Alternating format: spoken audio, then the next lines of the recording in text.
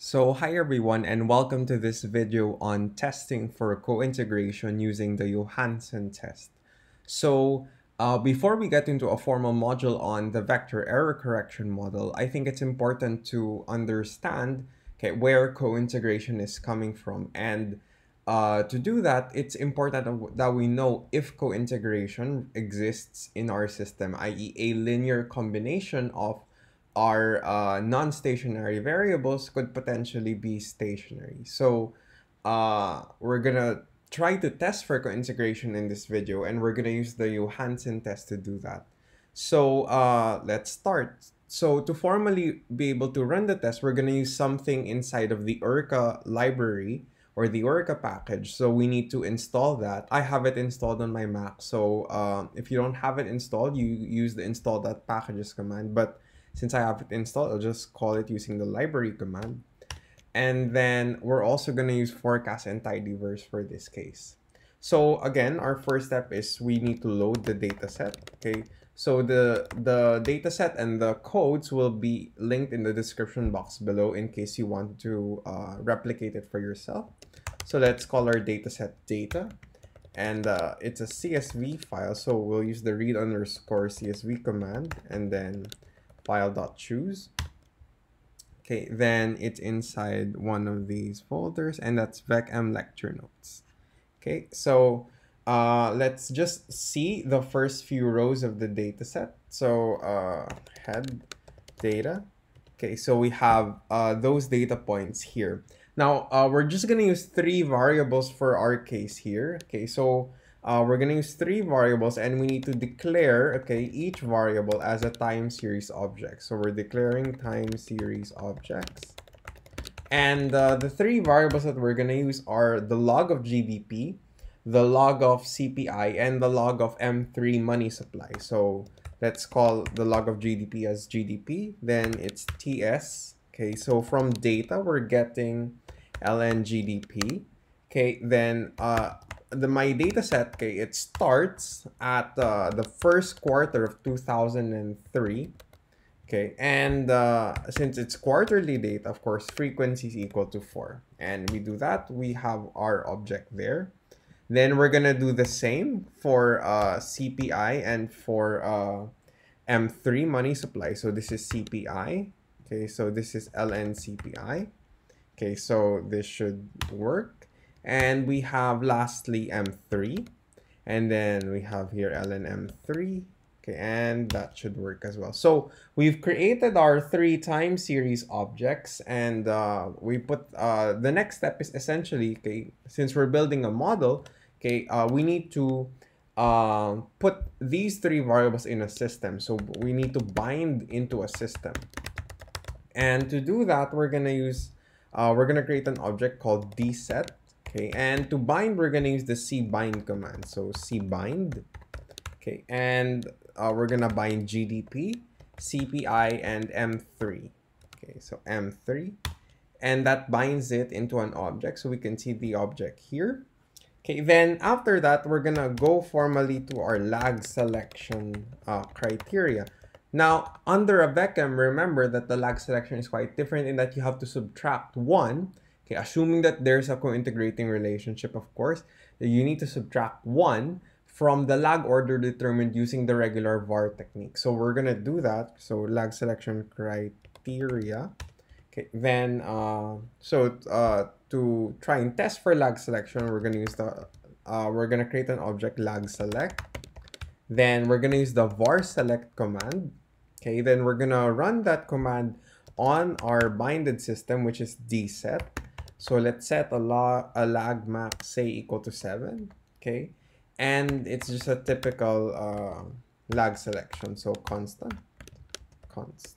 Oh, sorry. Constant. Okay, then that should run. Then we need to check how many lags to use. So lag select $selection.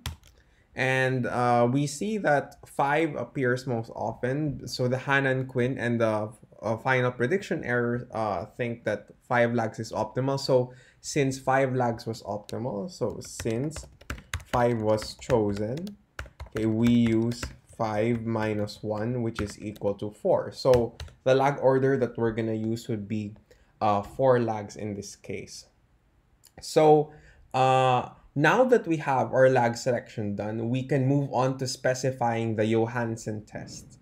So there are two variants of the Johansen test. The first one is the Trace Statistic Approach, and the second uses the Maximum Eigenvalue approach. And conveniently, the command that we do or that we run the Johansen test supports both of these types of approaches. So the most common one is the Trace Statistic Approach. So let's start off with that. So I'll now go to the Johansen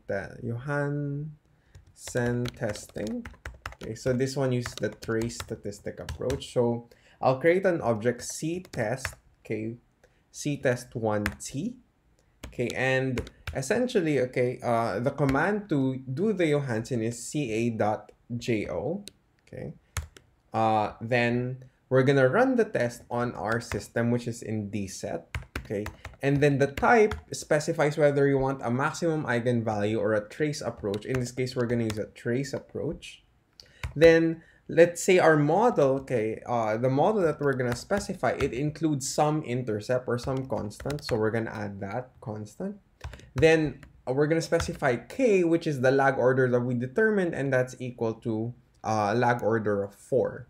Okay, so we can run that now, and then we can see the results of that test using the summary command, so ctest1t, and we have our results here at the bottom. Now, the most important part of that test is this one, okay, and we can interpret it now. So we can see there are 4 columns of interest here.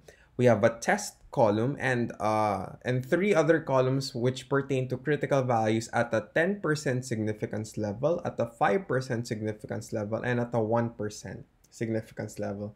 So for our case in social sciences, we're just gonna typically use the 5%, so I'll defer to that.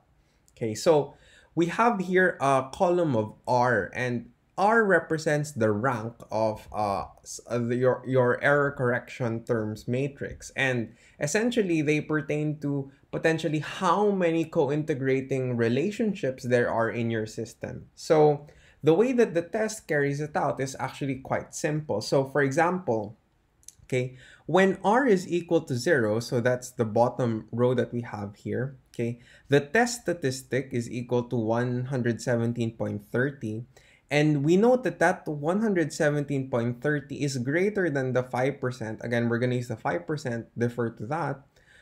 Is less than the test statistic, so 117.3 is greater than 34.91.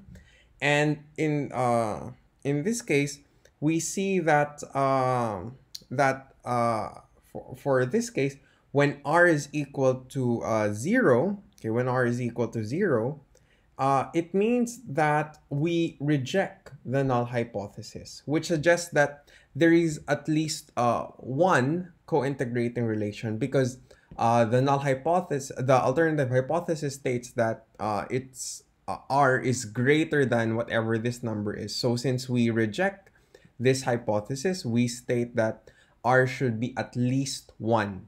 Okay, now we can move on to this one, wherein the second row, and we see that 29.53 is still greater than 19.96, which means that we also reject the hypothesis that R is less than or equal to 1, which means that R is greater than 1. Okay, so that would mean that there are at least 2 co-integrating relationships in our system.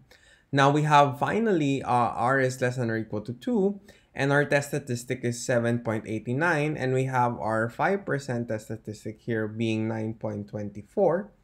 And what we see is that the test statistic is lower, okay, than the 5% critical value, which means that we fail to reject the null, which means that we take this that it's less than or equal to 2, meaning there are at most, okay, 2 co-integrating relationships present. So in this case, the Johansen test is saying to us that there are at least 2 co-integrating relations in our system. Now, that's the trace approach. Let's see if we get the same result using the maximum eigenvalue approach. So MaxEigen. So we copy that. And the only thing that will change here, so we'll change the name of the object. Let's change this from T to E. Then this one will just go to eigen. Okay, so we're going to specify an eigen type. And then this is C-test1E. And we can see that the results sort of changed a bit. It's 87.77, but we can see that the implication is pretty much the same. So we believe that there is at most 2 co-integrating relationships because we failed to reject this hypothesis here. So that's a simple video on co-integration or testing for co-integration in R, and I hope that you're going to be able to apply it once we get to the vector error correction model. Thank you for your attention.